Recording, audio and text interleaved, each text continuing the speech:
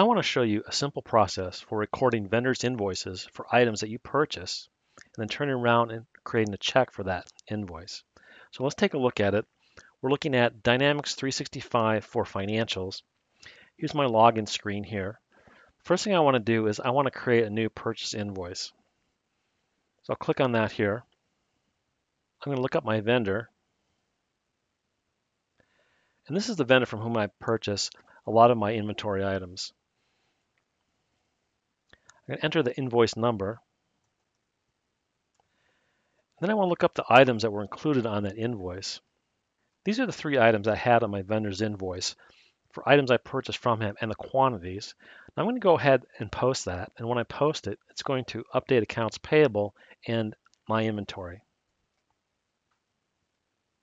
So I'm done entering that invoice. I posted it. I want to go back and create a check to pay the vendor for that invoice. So let's go up here to the finance area. And I'm going to select the appropriate journal. This is going to be a payment journal. And I've created a payment journal for my payable check. So I'm going to click on that. And this allows me to create payments to vendors that I'm going to create checks for. So I'm going to look up my vendor here.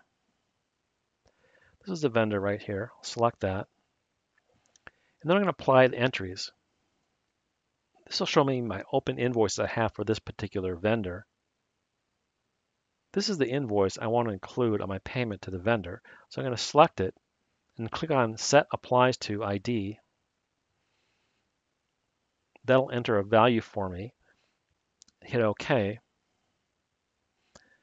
That then becomes the value for the check. You can see that right here. See the account from which it's going to be made.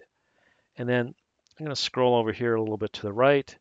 And the bank payment type I want to make is a computer check. So I'll select that. And then I'm going to go ahead and print the check.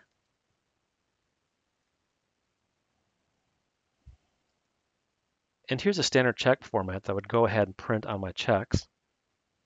If I want to, I can void that check and run it again, but I'm going to accept it.